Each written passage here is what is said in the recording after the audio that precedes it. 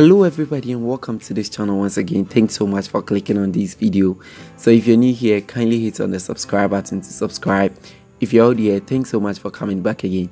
So today we're going to look at how to create a USB bootable drive using Power ISO. So without further ado, let's get into the video.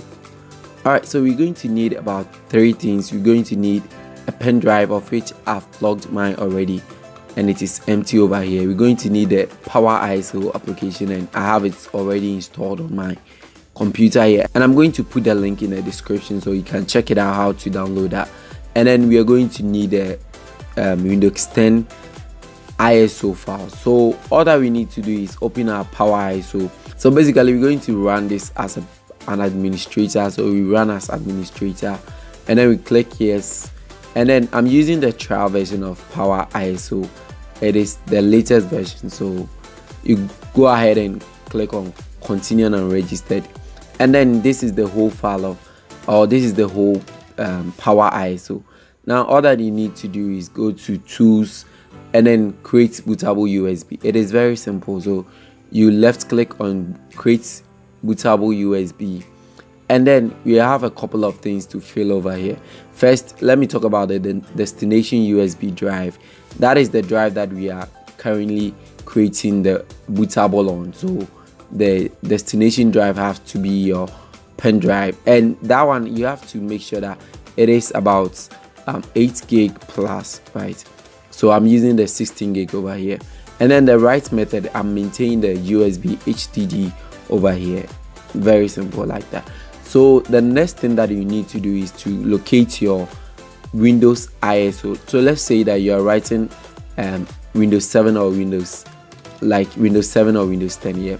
So we have to locate where you downloaded the ISO file for the Windows, right? So basically, let's say if you downloaded it, you would have it on your downloads. If you have it on your desktop too, you are going to have it.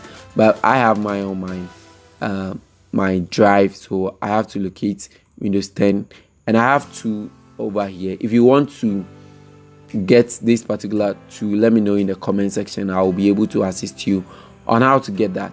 So I'm going to choose the multiple editions. We have the home and all those editions combined into one particular ISO file, and then you can make the selection when you are doing the Windows. So when you select it, you can just double click on it to open, or you can just come and open it over here, and then everything is just set and done.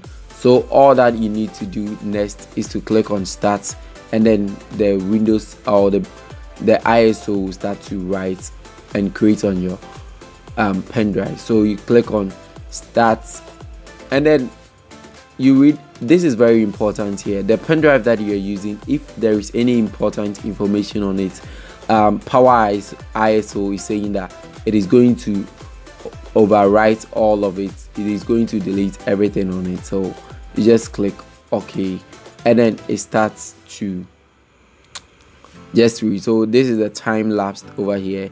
So I'll just catch you up when everything is set and done. Stay tuned.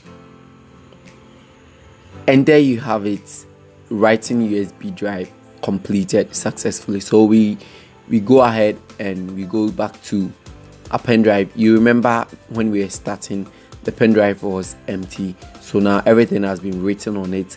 And the moment you switch your computer off and then you change the boot order or the boot sequence, and then you make the pen drive the first one and you set your pen drive, the Windows, it is going to take it straight forward, and then you can start operating your Windows and do another Windows. Just as simple as that. So I hope this video was helpful. If it was, kindly give it a like, a huge thumbs up, and then comment anything that you don't understand in the comment section. I'm going to attend to all. Thanks so much for watching this video. I'll see you in the next one. Innocent here. Bye.